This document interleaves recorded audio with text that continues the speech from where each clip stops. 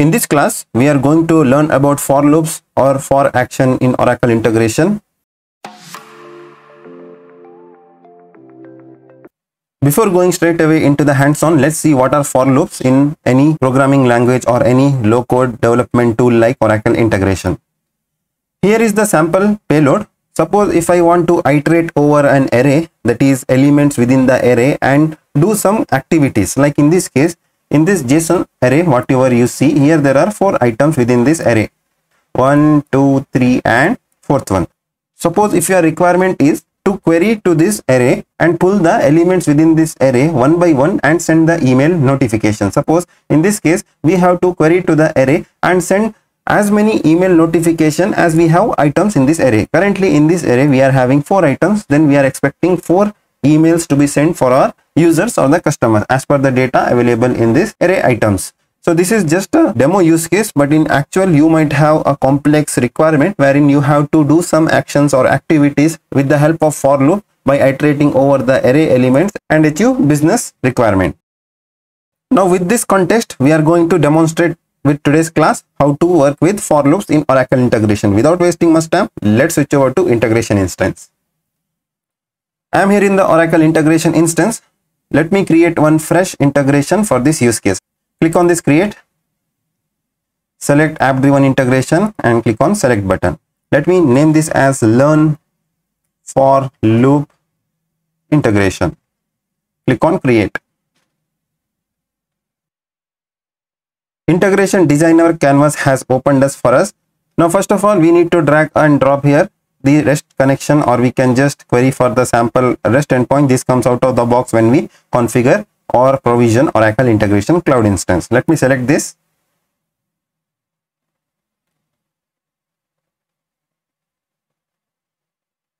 Here let me name this as trigger connection. Click on next. What does this endpoint do? This will send emails to our customer. Done. Endpoint, I will name this as send email with the slash. Sorry, it's written on this email. Let me write it as send email. Now what does the HTTP method or the action does this endpoint perform? I will select post, as we have to send this request in the body. At runtime also you might get this array. For this use case, I am assuming this array we are getting from the trigger endpoint. Here this API will be having the request as well as the response. Check mark this and click on next. From here the sample JSON we will paste it over here from the notepad what we created. Just copy this from here and paste it here. Click on OK. Click on next. In the response it is asking the JSON sample. Let me select the JSON sample, go to inline. Here let me just put one status.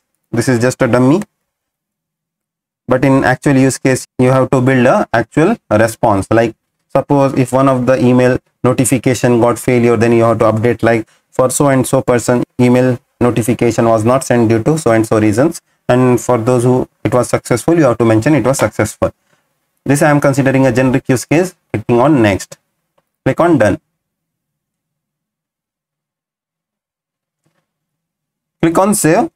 It is always a good practice to save your integrations at regular intervals. Suppose if you lose the connection or your internet connectivity goes out, then you won't save the changes. It will be persisting in the integration instance. So once you have saved the integration, next thing we need to drop over here is the notification action. So before notification, our job is to iterate over the request and then send a notification. So first of all, I will drop this for each loop over here. Drag and drop it within the flow. We will name this as for loop send email. Next it will ask what are the repeating elements. This is the request wrapper what we have over here. If you closely observe the sign what it has put over here, the angle brackets right and left, so this signifies it is a repeating element. If you hover over the icon, you will get the message like it is a repeating element. Now we need to just select this and drop it over here in the repeating element so that it will put the XPath. Now here I will name this as current email, because in every iteration whatever the value like email subject body it holds, it will be holding within this variable current email variable. It will create at runtime. Once done, click on create. Done. Next thing is we need to drop the notification action within this for loop. Drop it over here. Let me name this as send email. Click on create. From I will put here email address what we get in the current email. That is, this is the variable which it has created, current email at runtime. I will put this email, just toggle it over here, click on validate, close. Into also I will put the same address. So whatever you put in the form, it won't be considered, rather whatever you have configured at the administration level, that only it will send as a from address. So for 2, whatever you populate, it will send to that particular email address. In the subject, I will map whatever subject we get from the current element or the node. Just select this and toggle it over here. Done. Click on validate, close. And for body, I will make this as body variable. Let me put here as v body. Done. We have to create a parameter over here as we have defined the parameter. Copy this from here, click on plus. So it will create a row over here under parameter name. Paste it over here. Go to parameter values. Scroll down, email variable, and there should be a body within this current email variable. Just toggle it over here. Click on validate, close. If you want, you can validate this notification action. Once you get the message, it is valid and ready to use, click on close. So in the response, just for the sake of completion, we will mark the status as success. Expand the response wrapper.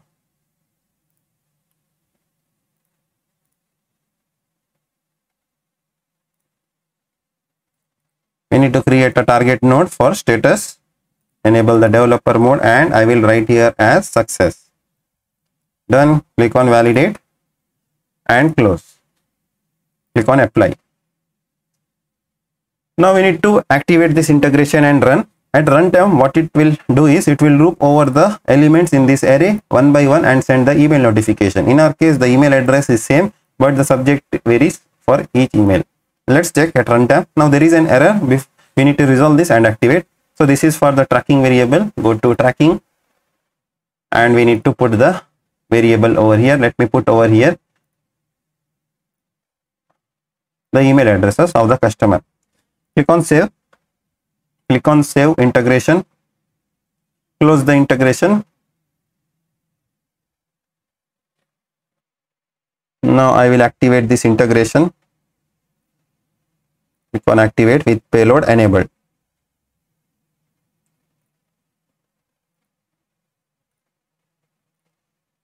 Our integration got activated successfully. Now let me test this integration. Switch over to the body. Here the sample whatever we have provided while configuring the trigger connection, it is populated. If you want to change, you can change it over here. I will keep default and click on test. Let me see the response. It is saying as success. Now if you see, it had 4 iterations because we had 4 items within the array, 1 2 3 4, and if you expand, if you see, it has called the notification 4 times. That is notification send within the first iteration of the loop, iteration 2, also notification 3 and 4. In our next class, we will see the similar requirement but with the help of while loop. That is, with the help of condition checks, it will validate whether the loop has ended or not.